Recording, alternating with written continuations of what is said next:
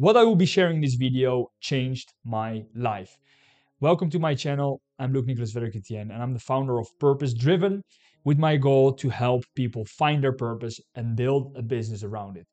So, what is it that changed my life? It is one thing: the mindset. I have always thought that perhaps I was limited in becoming great at something in life, becoming perhaps the best, one of the best around. And that is something that recently has changed. What I learned is that it doesn't matter if you are the best, because there will always be someone else, there will always be in time someone that is better than you, someone that will take what you have done a step higher, a notch higher. And I can tell you that if you remain fixed on being the best, being number one, you will actually waste your valuable time that you have on on perhaps something that you're not meant to be doing. So what I learned was the following: is that it is hard, it is hard to set up your mind in a certain way that you get facilitated in building something that you are truly enthusiastic about. To give you an example, I have personally had the struggle of being good at learning a lot of different things by myself. I am autodidactic.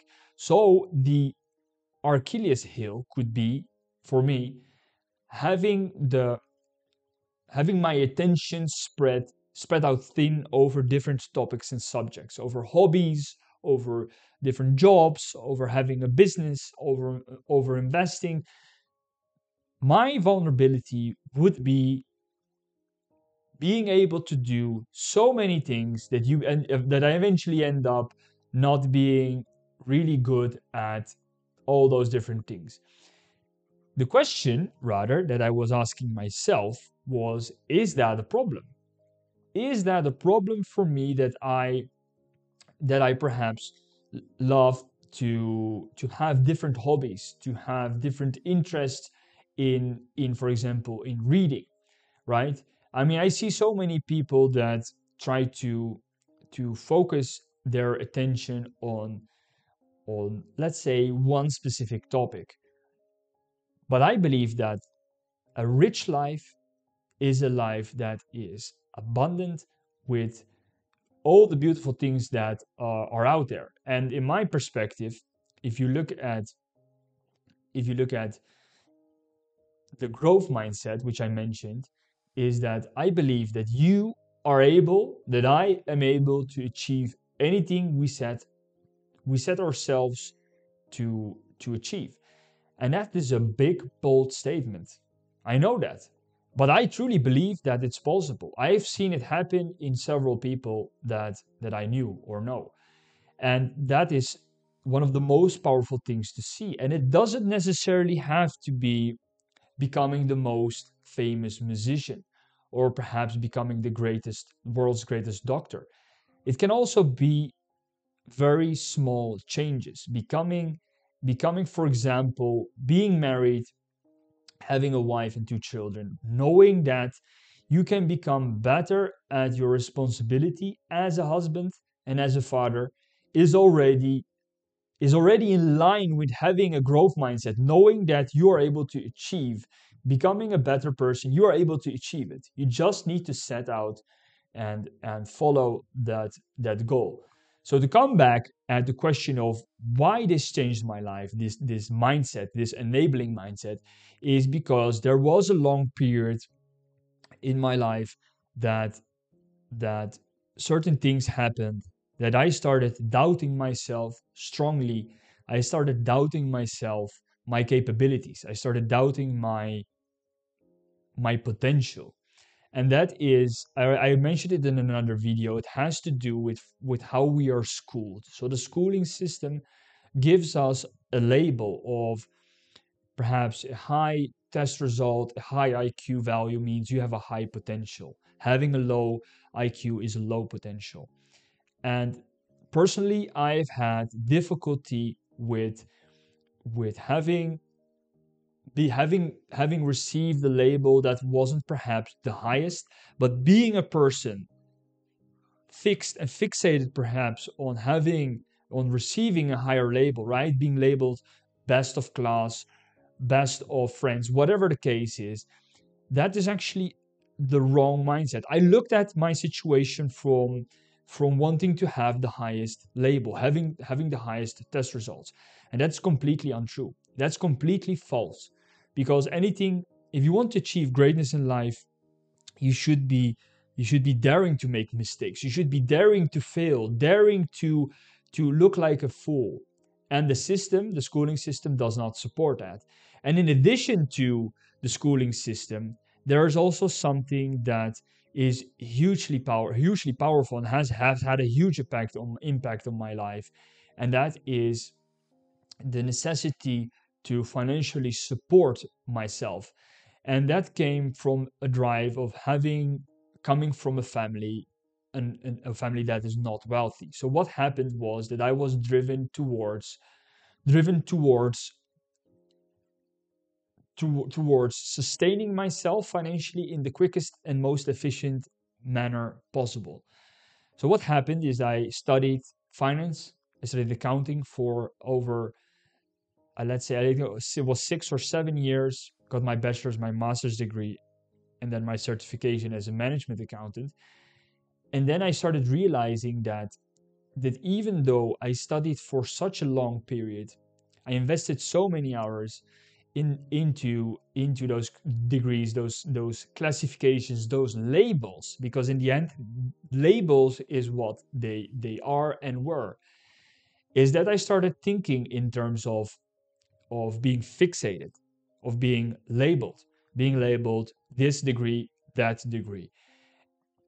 And it wasn't only until recently that I started diving deeper in these topics of how the mindset is actually one of the most powerful attributes to being able to achieve that what you set out to achieve. So my personal experience has shown me that you should never look at the labeling that other people or institutions are giving you, but rather you should look at the actions and the results that your life that with your life you have generated, that you have produced, that you have shared.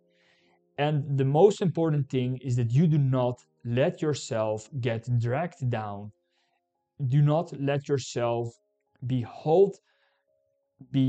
blocked by the thought that perhaps up until now you haven't achieved what you really want to achieve. For me personally, that had to do with the wanting to become perhaps the best at what I do, the best at compared to other people. So the comparison should never be made with others. The comparison should be made with yourself. And why? Because if you compare yourself to others, everyone is unique. Perhaps someone has a stronger innate talent for music or for art or for mathematics, right? So if you compare yourself to others, you're comparing a completely different situation, completely different background, a completely different path. And that the only thing that does, there's only one thing that does, and it is demotivate you. It is actually box your mind so that you become fixed, you become frozen in your status quo.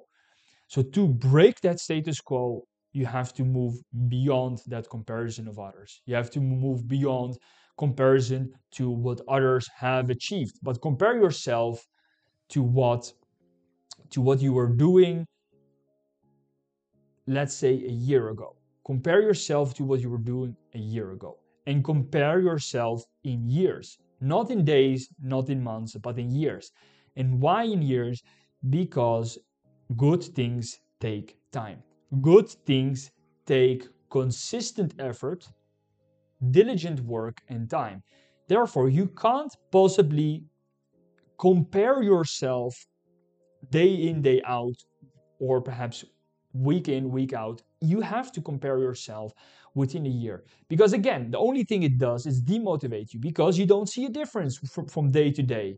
Whilst from year to year, you can clearly see, you can evidently see the progress, the incremental improvement that you are making in your journey. So, to look at the element I started with, what changed my life? In my life changed the moment that I realized that I am capable of doing anything I set out to achieve. So with my channel, with this YouTube channel that I'm building up, I love to be able to help people find their true purpose and build a business around it. And I will tell you why. Because I believe that everyone has a purpose, and a purpose doesn't have to be anything out of like, doesn't have to be the most special thing you've ever heard of, like become the best surgeon in the world. No, purpose could be also very much related to, for example, how you do things. Perhaps your life's purpose could be to be a light for others, like perhaps do everything that you do with joy or with happiness, or share others that you actually care about them, just to give you an example. So a purpose could be very broad. It is not about how you do things necessarily or what you're doing, but it is why you're doing it. So why are you doing what you do? So what drives you? And then I always advise, it perhaps sounds like a financial advice, but business is actually one of the few vehicles that we have nowadays in order to monetize, or let's say build an income from that purpose. Because usually a job, it doesn't mean that you can't realize your purpose in a job. I'm not saying that, but the probability that you can or that you will, I think it's much lower. So therefore, I always advise to look at first what's your purpose and then build a business around it so that you can actually maximize the time that you have left in your life by following that purpose. The analogy of how many weeks you have left in life is a very powerful one. If you're 30 years old, imagine you have on average left, let's say 40, perhaps 50 years to live. So that means you have still 2,500 weeks to live. Or perhaps that doesn't seem, you would think, okay, 2,500, fine, that's a lot of weeks. I'm not going to think about that. But as soon as you become 40 and you have still left over, let's say you have 2,000 weeks left over to live, it starts it starts daunting on you. It starts coming closer, right? The feeling and the urgency that there is no unlimited time. So knowing that you are able to pursue something of greatness should be actually a motivator for you to drive you towards getting started, deciding on starting today, and not tomorrow, or in a week or in 2 months, starting today. Because as we make very small steps, that is actually how we arrive at our destination. Not by saying in 1 month's time I will do this, and I will start at building a business or really digging into finding my purpose, and then I'm sure that I will find it. No, it starts today. Even if it takes you 5-10 minutes a day, starts today. Change starts today. So, okay, thank you for watching this video. I really hope you found this video valuable. If you did, leave behind a comment and subscribe. And I have a playlist about finding your purpose, might be helpful, or building up a marketing strategy, which is one of the most essential business skills if you already have found your purpose and are building a business around it. So again, thank you, and I'll see you in the next one.